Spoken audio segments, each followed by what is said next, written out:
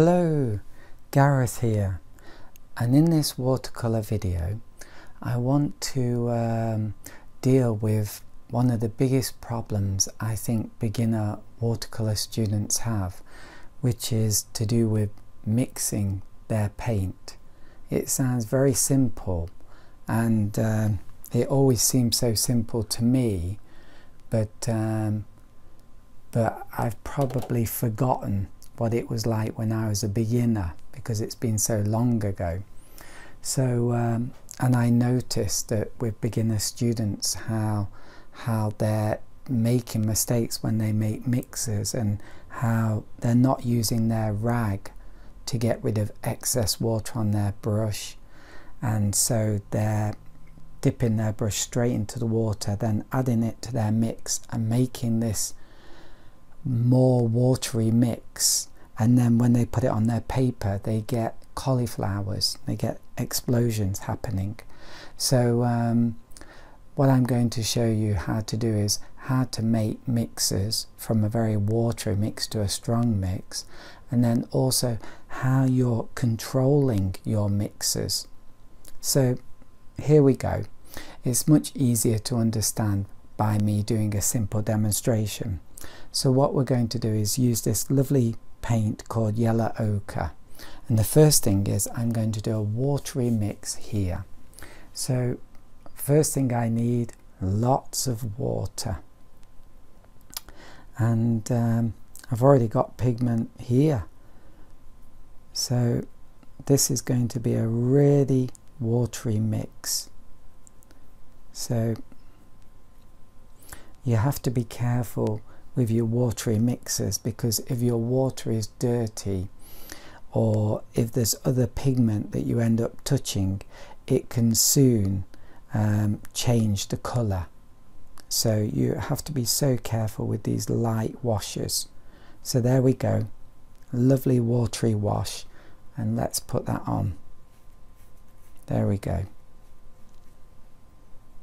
I might even make it a bit stronger. So you see the way I just get a touch of pigment, just a touch. If I've got too much, I can wipe it off on my rag.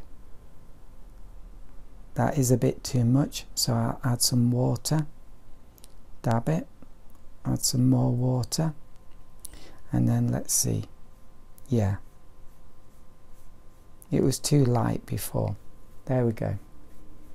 Now that would be beautiful to use for the sky early in the morning, that colour. It's a beautiful colour. Now here we're going to do a super thick mix.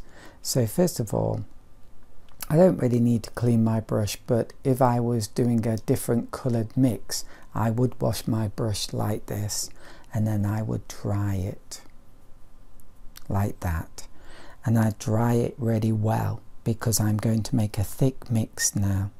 So here we go, and see how thick this is.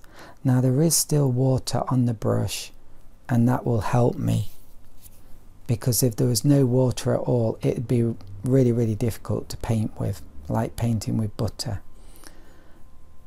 So here we go, and I'm getting this dry brush effect because there's so little water on the brush. There we go. Now I'm going to try and do a mix that is between these two. So the way I do that is I don't put this in the middle of here, I put it at the edge, and then I begin to add water like that, little by little. It's a bit like cooking, when you mix things slowly until you get the consistency just right. And yeah, I think that's good. I might add a little touch more water, and let's see. Now I think that's right. So what I'm going to do now is I'm going to do a mix that's between this one and this one. So it's going to be thicker, so I'm going to dry this, get rid of some of the water, and then I'm going to take some of this and add it to this. And I might add a tiny bit more pigment.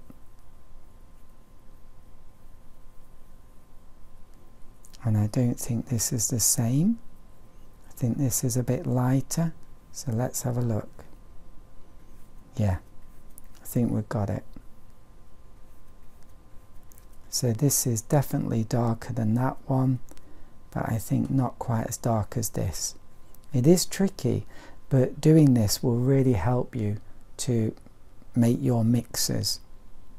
Now we're going to do the one between this and this, and this is already this mix, so we need to make it lighter. So I'm going to take away some of this actually to begin with, and then because I want less pigment, and then I'm going to add more water. So you understand, I took away pigment there, wiped it on here, and then I added more water.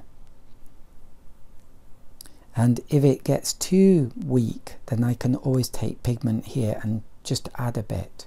But I think we've got it. So this is the second time I'm doing this. So practice does really make you better. So if it goes wrong the first time, which it probably will do if you're a beginner, do have another go. Look, I think that's a little, nah, it's probably okay. Could make it a little bit stronger, but no, that's fine. So yeah, do have another go if it doesn't work out first time. So that's one way. Now the other way is to begin here and just get thicker and thicker. So shall we try that? So first of all, I'm going to use this mix and I'm going to add water, and I think that's right. It's just what we want. Let's test it. If it's too strong, you can get tissue and quickly wipe it out, and you'll probably see nothing with a watery wash like this. So there we go. There's our watery mix.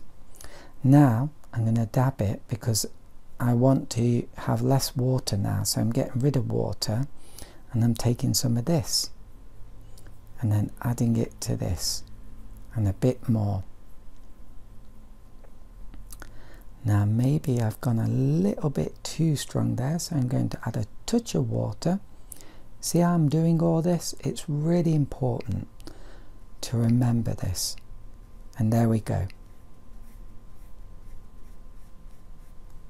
Okay, so now I want to go even thicker. So I'm going to add some pigment to this, more pigment. And I think that's it, yeah. So let's do that. There we go.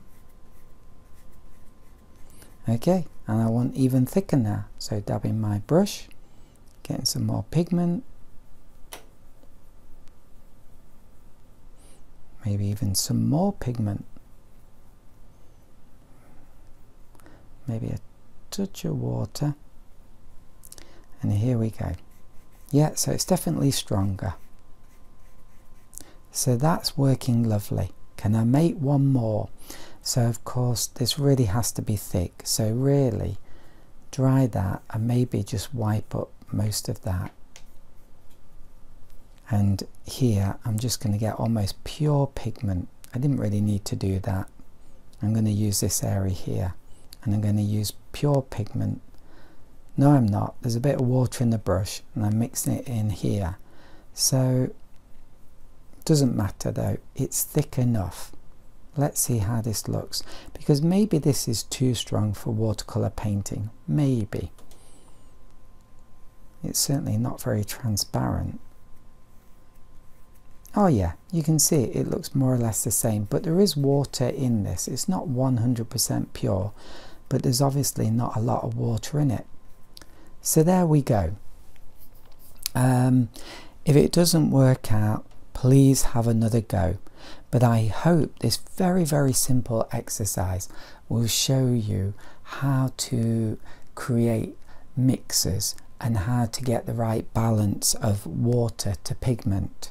I also hope it will show you how to use your rag and your water. It's so important not to just use the water bucket, but to be using the rag as well. In some ways the water bucket's like the accelerator, and you can paint more and more the more water you add, but the brake kind of brings a bit of more control in it, and the rag, sorry, is a bit like a brake, and it brings a bit more control, and you need that.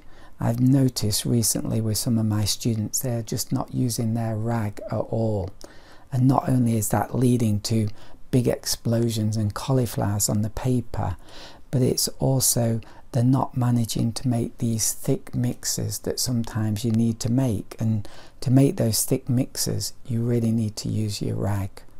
So I hope that's helpful. Please have a go, and happy painting.